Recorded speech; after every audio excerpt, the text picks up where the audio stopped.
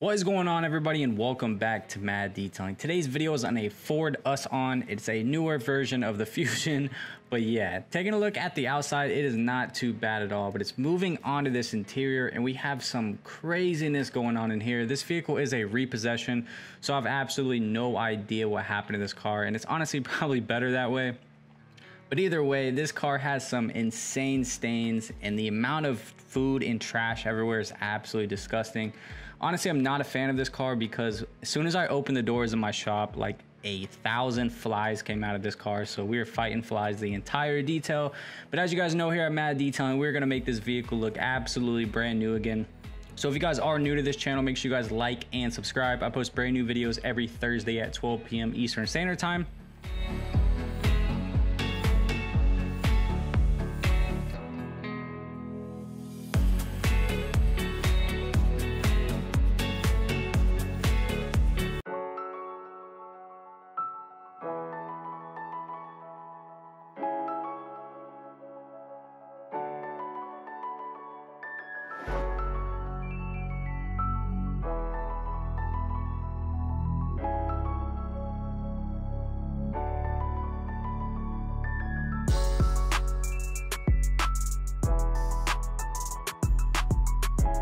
And moving on to cleaning the wheels, I'm using our Extreme APC on the tires and fender wheels. And for the wheels, I'm using our M.A.D Detailing Acid along with multiple different brushes so I can make sure I get every inch of this wheel and tire 100% clean.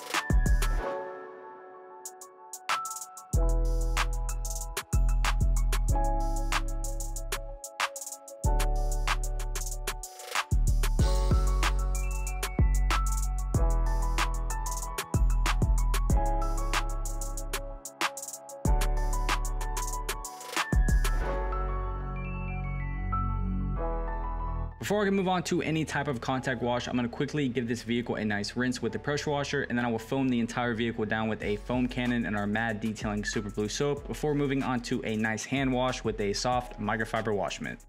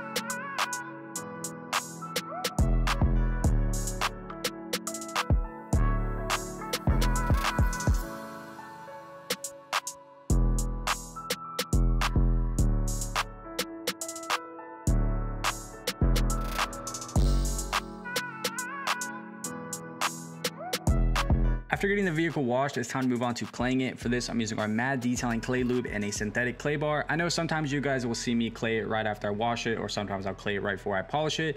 It's really up to you when you want to do it. It's just pretty much a personal preference and how I'm feeling at the time. But since the car was wet, I just decided to go ahead and get the clay barring out of the way.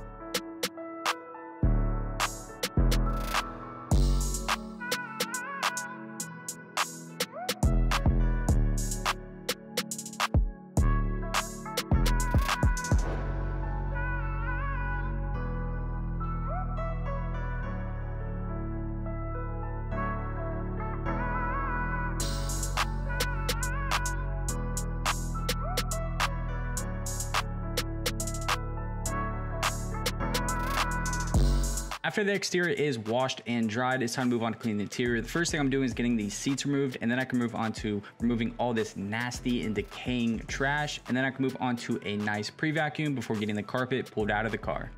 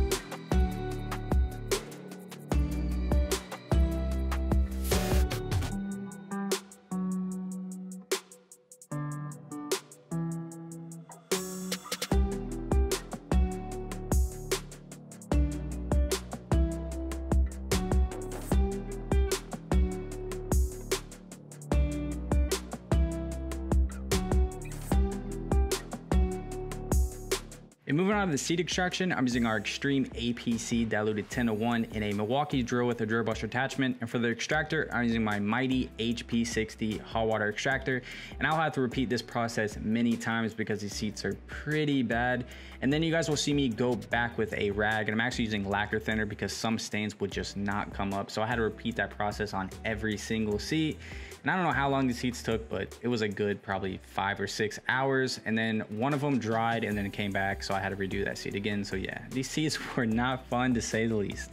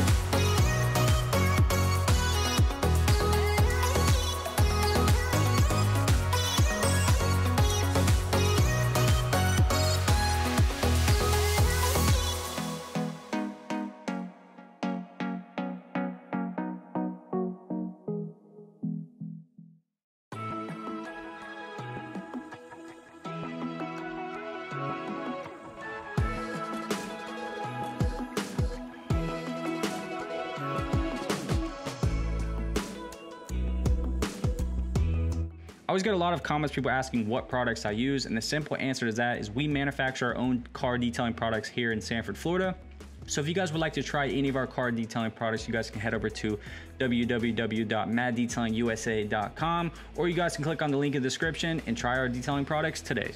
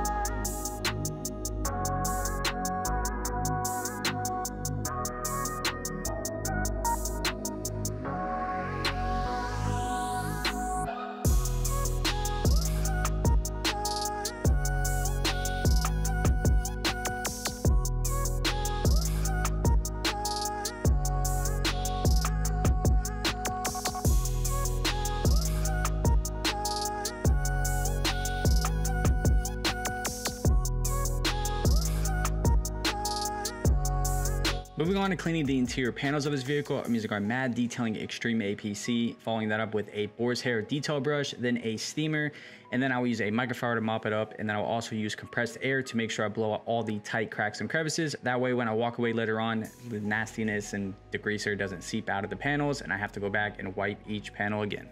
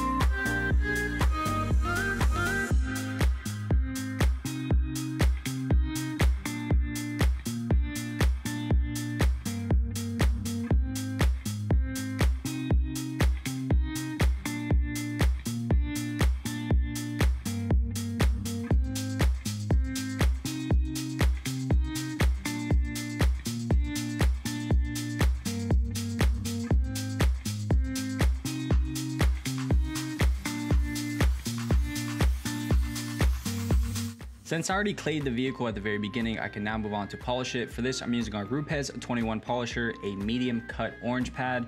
I'm using HD speed. It's made by 3D. It might be 3D speed now.